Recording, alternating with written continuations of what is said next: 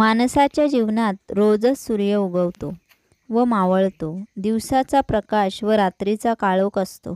परंतु ज्यांनी प्रकाशच पाहिला नाही अशांना प्रकाश व रात्रीच्या काळोखाची किंमत सारखीच असल्याची भावना त्यांच्या मनात असते. दिवस असो की रात्र, अंधाराच्या आयुष्यात कायमचाच अंधार असतो. असे असले तरीही जगण्याची उमेद मात्र कायम असते. दृष्टीहीन मुलेही बुद्धीने तल्लख असतात. हे अंधत्वावर मात करून स्नेहज्योती निवासी अंध विद्यालय घराडी येथील मुलांनी दाखवून दिले आहे. अंध मुलांच्या जीवनात प्रकाशाची पाट येण्याआधी समाजाने नेत्रदानासाठी पुढे येण्याची गरज आहे. मंडणगड तालुक्यातील घराडी या छोट्याशा खेडेगावात आशाताई कामत व प्रतिभा सेनगुप्ता या 2 बहिणींनी मिळून 20 वर्षापूर्वी कोकणातील पहिली अंधशाळा सुरू केली. सुरुवातीच्या काळात अंधशाळेत मुले पाठवण्यासाठी पालक तयार होत नव्हते. 2002 साली 4 अंध मुलांना एकत्र करून छोट्याशा घरात ही निवासी शाळा सुरू झाली. आज या शाळेत 30 मुले आहेत. अनेक मुले या शाळेत शिक्षण घेऊन बाहेर पडली. स्नेहज्योती अंध निवासी विद्यालयात आता 8वी पर्यंत शिक्षणाची सोय आहे. या अंध निवासी शाळेला शासनाची 8वी पर्यंतची मान्यता आहे. दृष्टीहीन विद्यार्थ्यांना शिक्षणाच्या प्रवाहात आणण्यासाठी गेल्या 18 वर्षापासून कार्यरत असणारी मंडणगड तालुक्यातील घराडी येथील स्नेहज्योत अंध विद्यालयाला आपण भेट देणार आहोत.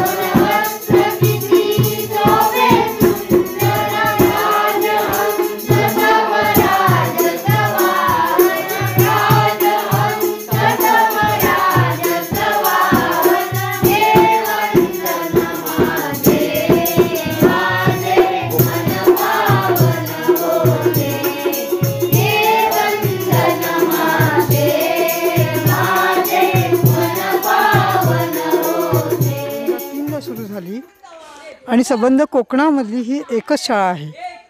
3 जिल्हे म्हणजे रत्नागिरी, सिंधुदुर्ग आणि रायगड यातली एकच शाळा. पण शाळेतले विद्यार्थी गेल्या 20 वर्षामध्ये त्यांनी बरीच प्रगती करून बरीच मुलं वेगवेगळ्या पदावरती काम करायचा प्रयत्न करतात. स्वतःच्या पायावर उभं राहण्याचा प्रयत्न करतात आणि सगळ्या स्टाफचं, सगळ्या कमिटी मेंबर्सचं, सगळ्यांचं याला खूप सपोर्ट मुलांना मिळतो आहे. आशाताई कामतांनी ही सुरुवात केली शाळेला, म्हणजे हे म्हणून संस्थापिका म्हणून, आणि बाकी आता सगळ्यांचे प्रयत्न भरपूर चालू आहेत. मॅडम, या शाळेमध्ये शिक्षण घेऊन कोणत्या कोणत्या पदावरती गेलेले आहेत विद्यार्थी? एक आपली सुनीता वास्कर ही पुण्याच्या कॅनरा बँकेमध्ये आता असिस्टंट मॅनेजर म्हणून काम करते.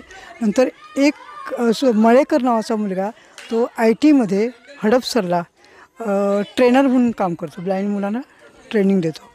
आणि बाकीची काही मुलं आहेत ते संगीत क्षेत्रामध्ये पुढे नाव कमावत आहेत. म्हणजे प्रत्येकाला कळायला लागले की आपण काहीतरी स्वतः केलं पाहिजे. नुसते इतरांच्या ह्याच्या मदतीवर अवलंबून आहे, स्वतः काहीतरी केलं पाहिजे. सगळ्या मुलांना पटायला लागले, कळायला लागले आणि छोटी मुलं पण त्यांचं अनुकरण करायचा प्रयत्न करतात. 3 ते 14 वयोगटातील दृष्टिक्षेप अथवा पूर्णता दृष्टीहीन अंध असलेल्या मुलामुलींना शिक्षणापासून वंचित राहू नये अशा विद्यार्थ्यांनी जिल्हा परिषद शाळा त्यांना आवश्यक असणारे ब्रेल लिपी, संगीत, हस्तकला, मेबिलिटी इत्यादी विविध विषय शिकवले जाऊ शकत नाही, कारण या विषयांचे सर्व ज्ञान जिल्हा परिषद शाळेतील शिक्षक देऊ शकत नाहीत. परिणामी अशा विद्यार्थ्यांचे भविष्यात नुकसान होऊ नये यासाठी नागरिकांनी घराडी अंधविद्यालयात संपर्क साधला पाहिजे. तर आता आपण कालच बघितलं होतं की बेरीज कशी करतात, हो की नाही? हो. तर आता गणित घालते, प्रॅक्टिस करायची बरं का, कळलं की नाही? हो. गणित घालते, संख्या लक्ष देऊन ऐका. हो. 35 नंदा 35 अधिक 18 35 अधिक 18.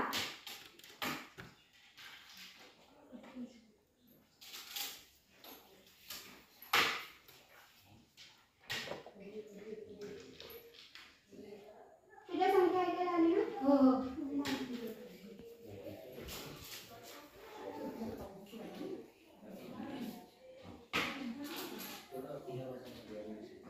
पटकन सोडायचं, बघू कोण पहिलं सोडतं. झालं. हो.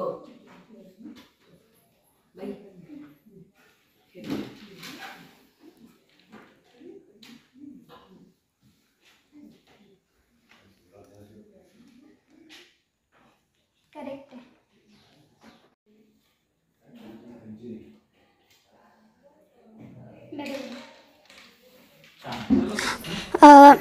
मी इथे विषय शिक्षिका म्हणून काम करते.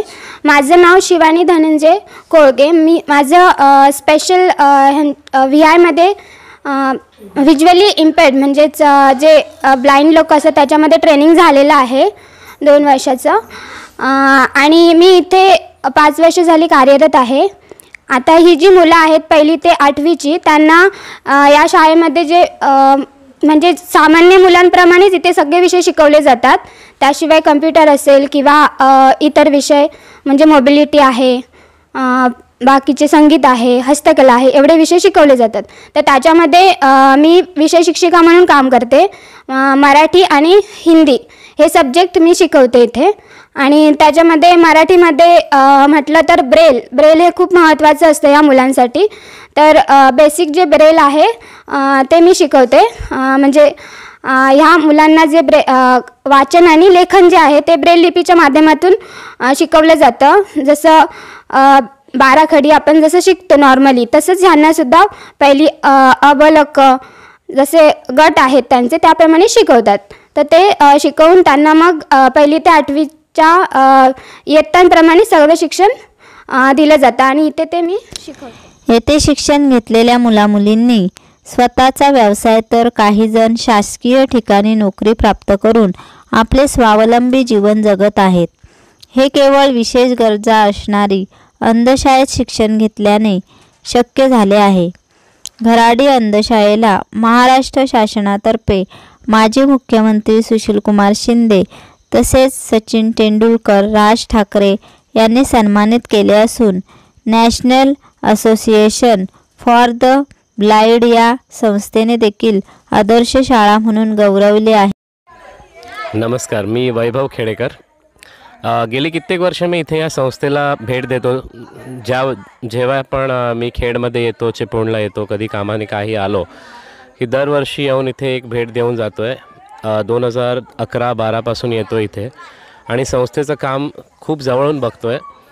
आणि स्पेशल आभार उत्तम कुमार जैन आणि सेनगुप्ता मॅडम यांनी खूप छान संस्था राबवली आहे. ही खूप चांगला उपक्रम आहे. सगळ्यांनी इथे आपल्या परिवारासोबत यावं, काही कार्यक्रम साजरे करावे, मुलांचं काम बघावं, त्यांना कसं आपण कसे संस्कार देतो आहे, कसं शिक्षण देतो आहे हे पाहावं. तुम्हाला पण खूप बरं वाटेल इथे आल्यावर.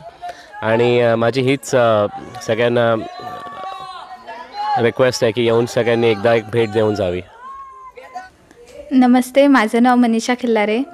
मला 12वीमध्ये 78% मिळाले. मी सकाळी 5 वाजता उठायचे.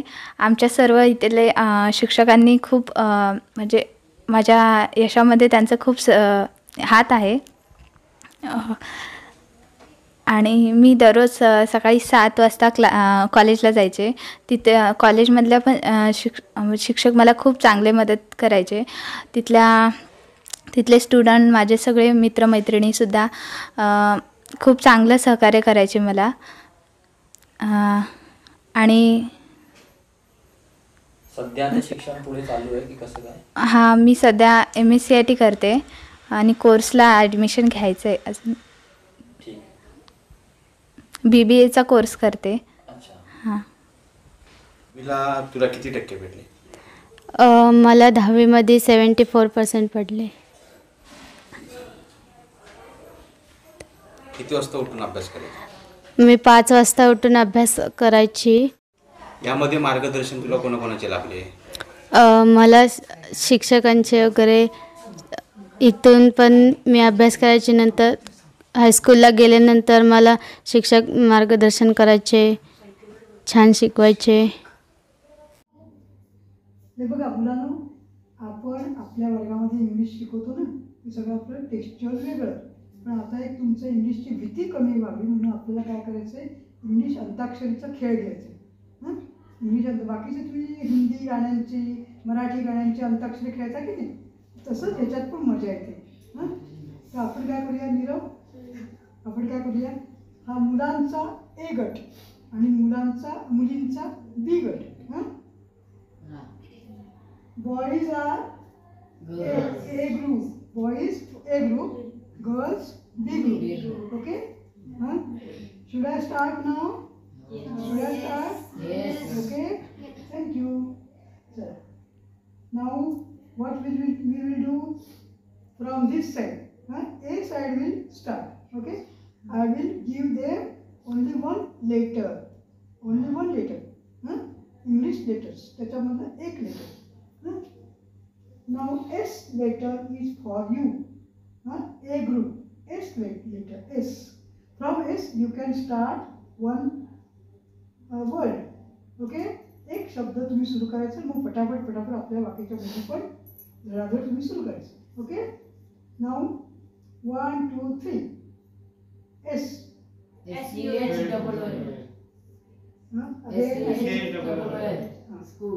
School ना. L for you. B group. LOTUS. Lotus. S for you. SUN sun. N for you. B group. NOT not. T for you. TIME. E for you. EVERY. Y for you. YOUR. R for you. T for you. A group. TH80. That again. T for you. T for you. TIGR. शाळेत प्रत्येक विद्यार्थ्यांचे शिक्षण, आरोग्य, गणवेश, निवास, भोजन इत्यादी बाबींकडे वैयक्तिक लक्ष दिले जाते. यासाठी स्वतंत्र व्यवस्था करण्यात आली आहे. या शाळेत 1ली ते 8वी पर्यंतचे शिक्षण, आरोग्य, भोजन, निवास, मनोरंजन इत्यादी गरजा विनामूल्य पुरविल्या जातात. इयत्ता 9वी ते 10वी पर्यंतचे शिक्षण एकात्म शिक्षण योजनेअंतर्गत लाल बहादूर शास्त्री हायस्कूल, दहागाव या शाळेत स्वतंत्र शिक्षणाची सोय देखील विनामूल्य पुरविली जाते. सदर विद्यार्थ्यांची निवास व्यवस्था देखील अंध मुला-मुलींची शाळा घराडी येथे स्वतंत्रपणे करण्यात आली आहे. शाळेत दरवर्षी विद्यार्थ्यांना स्वयंसेवी संस्था व शासनामार्फत घेण्यात येत असलेल्या विविध स्पर्धा, क्रीडा, संगीत, हस्तकला, ब्रेल लेखन, वाचन इत्यादी ठिकाणी भाग घेण्याची संधी उपलब्ध करून दिली जाते. याचा परिणाम म्हणून बहुतांश विद्यार्थी आपले स्वतःचे करिअर घडवून घेत असतात. स्नेहज्योती अंध विद्यालय घराडे येथे आपण शिक्षण कसा घेतला जातो आणि तिथे संगीताचा रियाज कसा केला जातो, त्याची प्रॅक्टिकल कशी घेतली जाते आणि त्याचा सराव कसा केला जातो, शिक्षण कशा प्रकारे दिला जातो आणि इथे शिक्षण घेणारे विद्यार्थी अतिशय उत्तम प्रकारे त्याने भरारी घेऊन मोठ्या पदावरती त्याने कामगिरी केलेली आहे. आणि या अंध विद्यालयामध्ये जास्तीत जास्त अंध विद्यार्थ्यांनी येऊन इथे शिक्षण घेऊन आपला विकास मोठ्या प्रमाणात करावा. समीर पिंपळकर, कोकण मराठी 24 तास, घराडी, मंडणगड, रत्नागिरी.